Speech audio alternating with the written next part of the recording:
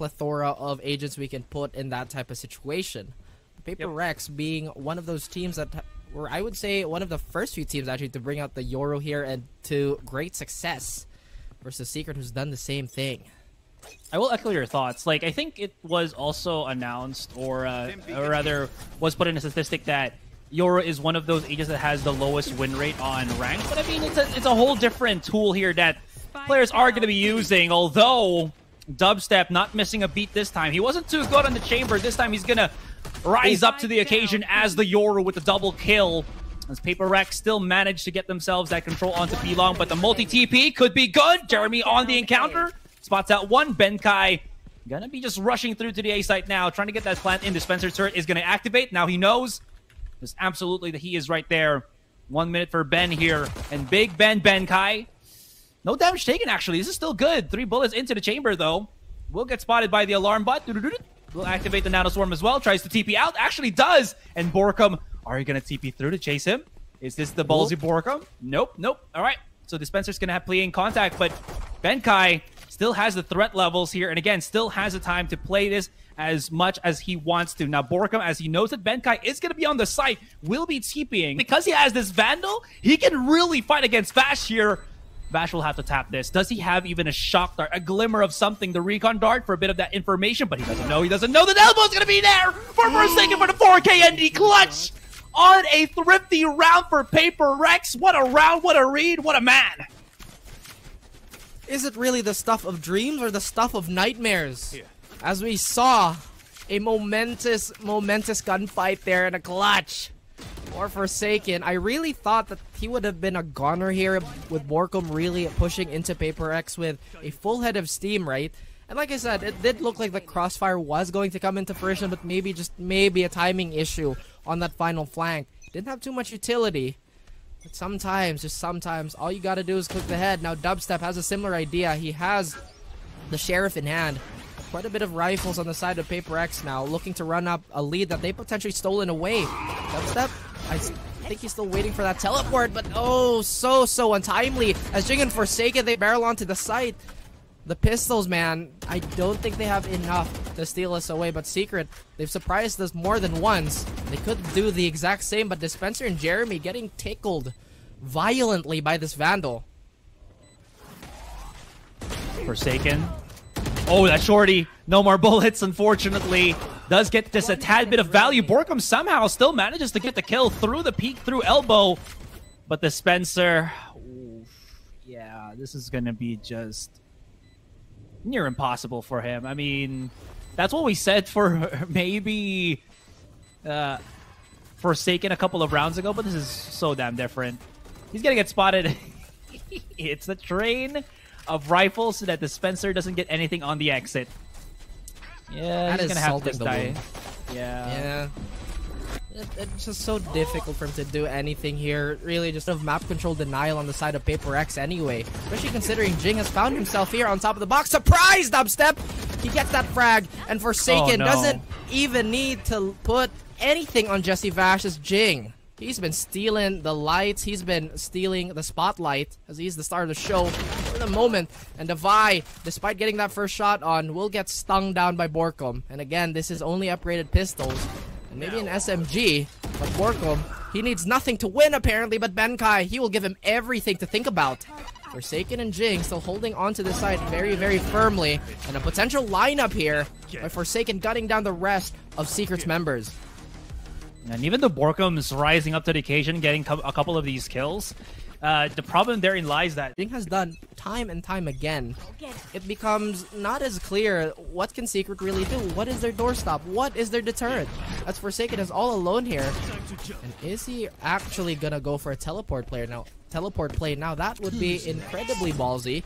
He's gonna get shut out, but he will disappear. Just like that. And where is he? He is all the way into the spawn. DubsteP! Now maybe, potentially, this could be what makes the difference, but the spray! It still goes in the way of Forsaken. And Asteroid, there's just so much sensory overload on the side of Secret. What front is vulnerable? What is safe? As Forsaken has found himself in the smoke, breaking every single rule. And now Relyks, they have firm control over B yet again. Oh, they're lining up for him. Forsaken still hits the shot. Dispenser was spotted on through the minimap. They're going to have to try to dispense him first. Take care of him. And that's what they actually really do. BORKUM going to be using the orbital strike just to delay them even further. But again, there's 40 seconds, man. They can do whatever they want, and it'll still look good for PaperRex. BORKUM coming through elbow here to People's Elbow. Who's only going to be on the side? One going to be on the contact through Octa here, and maybe he can sneak right in as Jeremy's making a lot of noise, not knowing that somebody's going to be on it. Cubby there. He might have just needed to pop a shot, maybe just try to read it to clear out the corner, but he wanted to make sure that might have been something that could have been an opening here for Team Secret, but no. PaperRex so quick on the adjustment. Like you said, the People's Elbow could not be cleared in time, and despite the explosive nature of Raze's ult, they cannot stop the most electrifying move in esports history. As they still continue this lead, they're running it up now, Aserai. Again, we've talked about... Fault like to follow up, that's going to slow them even further, and Jinggg now, he's going to know, and they're not going to know. This is going to be absolutely horrendous for Team Secret. They're not going to know the flank's going to be coming in. Jeremy is very much aware, possibly, of it. Even if he loses to... even if Jinggg loses to Jeremy here, he's by himself. 4 versus 1. Divide just has no fear whatsoever. They're going, embracing into the crosshairs of Jeremy. But he knows he doesn't have time, so he'll just have to back away. This is pretty heavy for Team Secret. They have gotten less rounds than what we saw in Ascent, and Forsaken is still here. He's charging right in, and he's not going to allow Jeremy to save this for the next round. No ROI of this Vandal coming into the 9th. I believe that was the widest swing we've seen so far in APAC. That man went from the airport all the way to whatever corner of the earth that he's found himself into. But Jinggg, wow, what movement. My goodness, just to avoid all of that. And if we're talking about investment here, those blast packs really did help so much. Jinggg, again, with such a powerful flank, but despite Jeremy getting all these kills, right, ultimately it didn't lead too much. And now, yet again, we have a stifled by Aserai. This has just become such a common story for Team Secret. And they are hobbled. They are somewhat limping in this endeavor to steal a map away from PaperRex. As Jinggg, he might actually nade out JessieVash here, but Jessie, he escapes his own owl drone just in the right amount of time. Taking minimal damage as well, but Jeremy, it's his turn to flank. He could find one, but that's all he finds. That's a spike down though, so that's enough information, but Jessie is here. Like I said, the chemistry between these two, it's unmistakable. But PaperRex, with the supreme firepower, still gets those trays. Now they have A set in their sights. And Dispenser still has that lockdown, so this could be a very, very key thing on this retake. He's just pushing in through. He has no respect whatsoever. The flash gets him a little bit of access onto the back of the site, and he gets a shot onto JessieVash through the wall. What a shot from Forsaken. BORKUM, a man on an island once again on U-Haul, and a TP out from Forsaken here. Oh no, Dispenser's not going to know about this. The Nightfall does... Oh, that spots him out. Now they know where he absolutely is. I mean, the spike is away from the hands of PaperRex, but you know Dispenser's going to be playing... Not going to be able to do anything other than just save the weapons. And all throughout, my goodness. I can't even remember how Team Secret won their first round. As it's just absolutely been Forsaken and the rest of PaperRex, bulldozing onto these sites. You just keep seeing all of this, and look at that. You just know that Forsaken has played this particular agent so many times than not. And even, yeah, I'll just finish what I'm saying here. Even if it has statistically the worst win rate out of any agent, when it's in the hands of Forsaken, that don't matter now.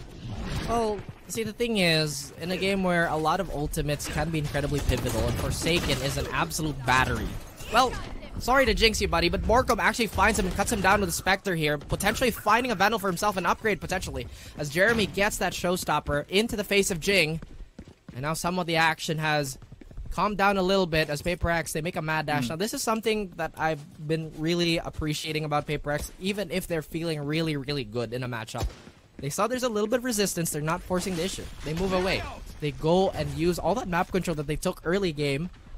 And the investments have been absolutely fantastic. Now, Jessie could potentially be the man of the law, but Devi is a rule breaker. And he eliminates them from contention now. 3v2. That's going to delay them just a little bit. And could maybe, just maybe, Jeremy. give them a better fighting chance. Like you said, Jeremy, he's on the prowl. Is he gonna knife him? I think he might knife him. You He's knife pulling him. it out! Yes!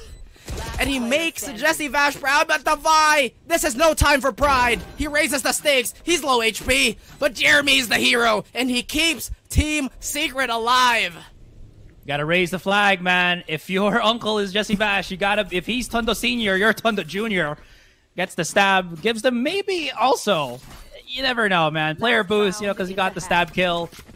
But it's still such a monumental lead from Relyks here. 3-9 curse if the chat's looking for it, you know, all of that good stuff. But yeah, there was a round statistically that, again, should have gone the way of Team Secret, and one of them was this. I think Jeremy also got the showstopper off-cam kill onto Jinggg, as Jinggg was apparently going through U-Haul, if I'm not mistaken. But a really good interception from Team Secret here. We're talking about the magic number 6 as a round to adjust, but it took them far longer than that just for anything else. Jeremy on the contact. Forsaken pops a couple of shots. Not unlucky enough to hit anything through the smoke here. But the presence, again, of Relyks not faltering even though they lost that one round. JessieVash! Ooh, gotta back away for just a teeny tiny bit. Yeah, I mean, it could be potentially not strangers to such fables as they go for a fairly aggressive buy here. They have double judges, one on Benkai, one on Forsaken. They look to take things to incredible lengths to make this as uncomfortable for Secret. And Forsaken, despite missing a first shot, gets the recovery onto Jeremy. Now the space being taken here. They're completely blind! And they get shredded! They get tossed into the meat grinder as Forsaken and Jinggg. Remember those names! They are gonna haunt Team Secret for the remaining rounds, Aserai. I was waiting for this moment, Raph. Now that we're here at match point, just like to remind everybody that if Relyks, wins this, they will lock in slots for not only Masters 2, but also Champions. Champions, Oh Raph. my goodness. One step closer to the zenith, the summit, the peak. Relyks. They are determined. They are unbroken. And they see victory. They can taste it. They can smell it. They have it in their palm of their hands. And Forsaken, no. he slaps Jeremy in the face with buckshot. And he is pushing forward, giving mindfreak the space to catch dispenser. And this is looking so heartbreaking on the side of Secret. But BORKUM keeps it alive. Mindfreak, he will have no qualms of being the nightmare on Short Street. As we are left with DubsteP and JessieVash. Ice cold Jessie. If you can hear the call, this is the time to answer it. DubsteP is about to swing onto mindfreak. No! He was setting up the smoke. What was that? JessieVash is now down to 19 HP. They know where he is. They know how much damage he's taken. He'll be able to pick up the spike. He'll be able to throw out a recon dart, but it's just 3 people. My God. Oh, and they're about to swing on him. They're just about to swing on him, and mindfreak just pure